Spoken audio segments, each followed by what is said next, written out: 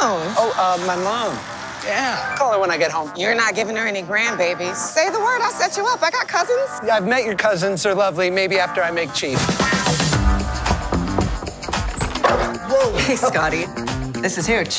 There's food, Elise, some toys. This one's his favorite, Mr. Horsey. What are you talking about? Did Mom call you? Your father wanted you to have Hooch. He rescued him from the shelter. He said it was almost like the original Hooch came back. I can't take care of him. I'm working all the time, and I'm just still trying to prove myself here, Mom. Come on. You're gonna love him. Go on, Hooch, you're home! Hooch, no! Sit.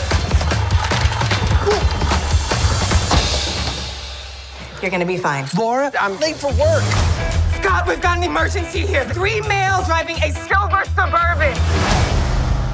Wait, silver Suburban? I see him. I'm in pursuit.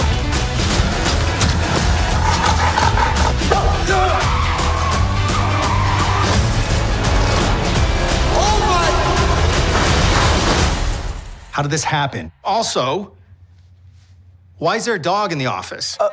It's a long story, sir. Everybody needs somebody sometime. The road less traveled is the He's just totally out of control. I don't know what to do. I think I might know someone you can talk to. Erica, meet Scott.